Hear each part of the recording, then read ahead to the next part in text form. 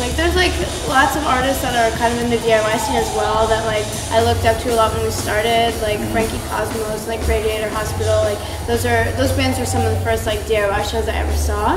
And so I think I was definitely influenced a lot by like those bands and like other like kind of like punk, like lo-fi fun bands, but also like Cher and like early Taylor Swift, only because like her songwriting was actually like so interesting, like or not like, I really like her songwriting structures and stuff, and I think that her lyricism is impressive, like back in the day. Yeah, we definitely listened to a lot of pop in the van, and like old Fall Out Boy pop punk kind of stuff. But yeah, just like I don't know, it's just like a big range of it's whatever we're feeling. It's kind of just we don't really have like we haven't pigeonholed ourselves. Yeah.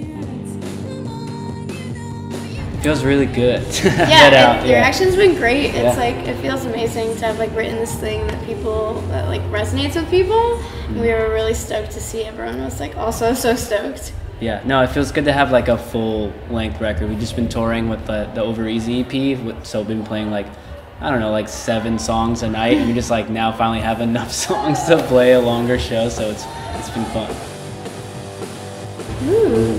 What's the book that you just finished and I'm reading now? I don't even know what it's called. Oh, it's a Margaret Atwood book called The Heart Goes Last. Yeah. It's really good. It's like, you know, her usual like dystopian future business, but it's like, it's real freaky. I just finished it and Noah. I just started it. So which is impressive because Noah doesn't read I don't really read a lot of books. I just like, I don't know, I always fall asleep. But no offense to the library. Libraries are great.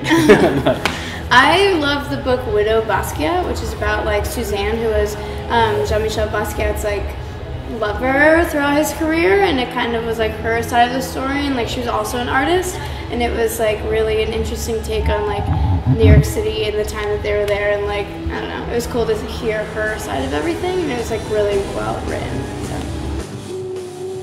It's awesome. It's like I didn't know what to expect when I walked in. I don't know. I just like library. I don't know. Just like haven't been in a library since I was like in school, and like walking in and being like, oh, we're playing it. Yeah, I didn't think it was gonna be this big either. So it's pretty cool. I think it's really cool to like use this public space like after hours, because like libraries are such like an accessible all ages kind of community space, which is awesome during the day, but it's really cool that like at night it can also have like cultural events and like music and like rock and roll and stuff. So sweet. Yeah. Don't be afraid to fuck up. Yeah, it's okay to suck when you start, and even after you start. Or like, it's okay to not be like perfect all the time. Yeah. Also, don't compare yourself to other bands, because you can just like really get in a hole just like comparing yourself to others, and like just be yourself and don't worry about like your thing compared to other bands' things. Yeah. And have fun. It's a fun thing. Enjoy it. Yeah, for sure.